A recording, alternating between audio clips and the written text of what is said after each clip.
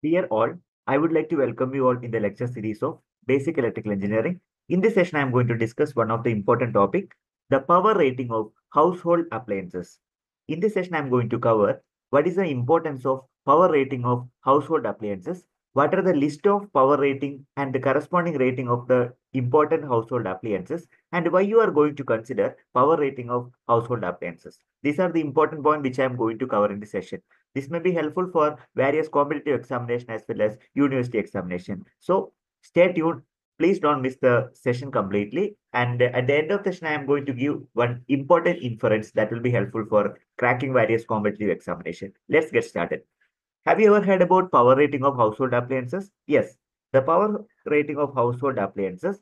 The definition, the power rating of appliances tells us how much electrical power is consuming during the operation. Usually, the power rating is expressed in the form of watts or kilowatts. So, it is usually mentioned in the nameplate of different type of appliances. For DC power supply, for DC, if I talk about like DC equipments, we can compute power rating by multiplying the voltage and the current. Here, we are going to consider power factor is unity for the DC supply.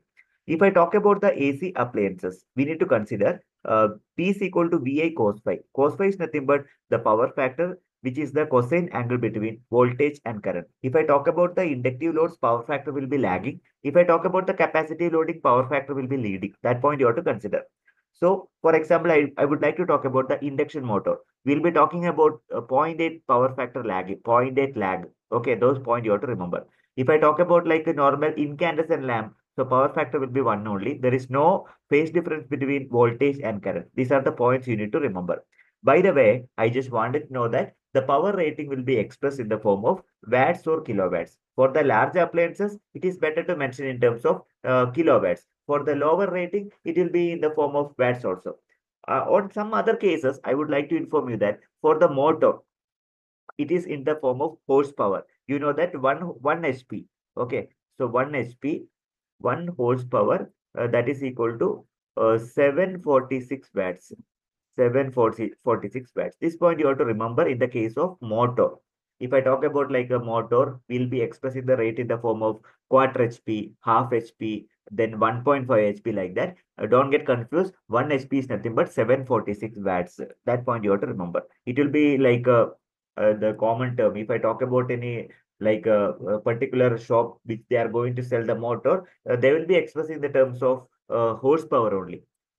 Now, I would like to show you the detailed list of the power rating of various household appliances. In the first column, you can see the list of appliances. Second column in the form of power rating in the form of watts. And the third column, you can see the remarks. The first column, let us see a light emitting diode, LED lamp. The power rating varies in the form of, in the range of 5 watts to 20 watts. It is high efficient lighting. If I talk about the ceiling fan, the range is in between 60 watts to 80 watts. It varies with the speed and the model. Okay, that is another remarks I would like to inform you. You might have heard about the discharge lamp, or you can say like a fluorescent tube. It is better to say fluorescent tube or tube light. The rating will be 40 watts. Older model, for the newer model, it is 18 watts LED, but older model, it is 40 watts. If I talk about the refrigerator, the power rating varies between 100 watts to 300 watts. It depends on the size and technology. You might have heard about the star rating. As the star rating increases, power consumption also will be high. It will be varies from 100 watts to 300 watts. I would like to talk about the television. The power rating is varies between 50 watts to 200 watts. So it depends on the LCD and LED. For LED, power consumption is very less. If I talk about the washing machine, it varies from 300 watts to 500 watts. It depends on the motor and heater based. If I talk about the microwave oven, the power rating is extremely high. It varies from 800 watts to 1500 watts. So if I talk about the specification, power rating will be very high, and it depends on the type of machine used. Okay, for the short duration itself, power rating is very high. Another one is actually called electric iron. Let us talk about the mixer grinder. The power rating varies from 400 watts to 750 watts. It depends on the motor rating, correct? And also like depends on the like what kind of motor you are going to use. If I talk about the AC, you can see it is extremely power consumption. It varies from 1000 watts to 2000 watts. It depends on what kind of compressor and fan motor used. Other one is actually water heater or geyser. You can see here that is also very extreme in the range of 100,000 watts to 300 watts. High energy consumption is one of the noticeable fact. But if I talk about like LED lamp, if I'm using more number of LED, nothing will happen. Less number of less energy consumption. Why? Because the power rating is very less. Energy consumption is nothing but power rating into time, right? So power rating into hours in the form of kilowatt hour or in the form of watt hour. So if I use LED bulb, we can say very clearly that power consumption power consumption of LED is very less. By the way, energy consumption also will be very less. If I talk about like a water heater or geyser, see, power rating is extremely high. As the usage is increasing, even energy consumption also very extremely high. That is another remarkable fact I wanted to inform you. So these are the important power rating of various appliances which are used. These are the like approximate range. If I want to have the exact range, it is better to go to the nameplate rating of individual appliances. So every devices there will be like a nameplate rating as that is the instruction. So according to that, you can see the what is the power rating of the equipment exactly that you can note, right? Yeah. So that is actually the general fact. Yes. Now let me ask one question. Why do you consider power rating? Why it is very important? See, understanding the electricity bill. That's the most important thing.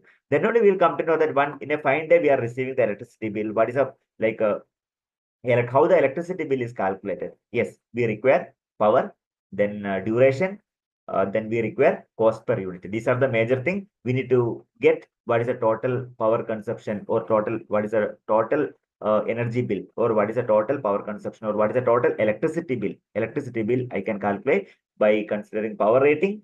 Then what kind of appliances, how many number of appliances used, and what is the duration, how long you have been using that particular device. It helps to choose the right wiring and the protective devices. Okay, power rating. Based on the power rating, I can compute the current. Of course, I can calculate the current. Based on the current, I can decide what is the size of the wire required. Do I want to use 2.5 mm square or 1.5 mm square? That I can decide. It ensures the safe and efficient operation. Also, it assists in load calculation for generators, inverters, and solar systems. Suppose I want to install the solar panel. For example, for 3 kilowatts load, how much panel I need to install? That calculation also can be done based on the power rating. So that is what I would like to inform you that power rating is most important. So these are the factors that will be helping based on the power rating. In conclusion, I would like to say that it is always advisable to check the rating before purchasing the appliances. That is most important. Don't buy high power rating equipment, because if I use high power rating equipment, like more electricity consumption, more energy consumption that will be happening. It saves the power, money, and ensures safety. Also, try to buy the equipment with the optimum power rating of the equipment. Okay. Also, we always suggest that don't use the very old equipments. It consumes more energy, because that's also another fact. So I wanted to make a separate session on what is energy consumption. But we already discussed about the power rating. Now I'm going to discuss about energy consumption in the coming video. Stay tuned. Thank you so much for watching this video. If you are watching our channel first time, I request you to like this video. Also, share this particular video for all the stakeholders. Give your valuable comments for my improvement. Also, don't forget to subscribe my channel. Thank you. Thanks again. Happy learning. Have a great day. In this session, I just discussed the brief idea about power rating. Thank you all. Thank you for watching this video again.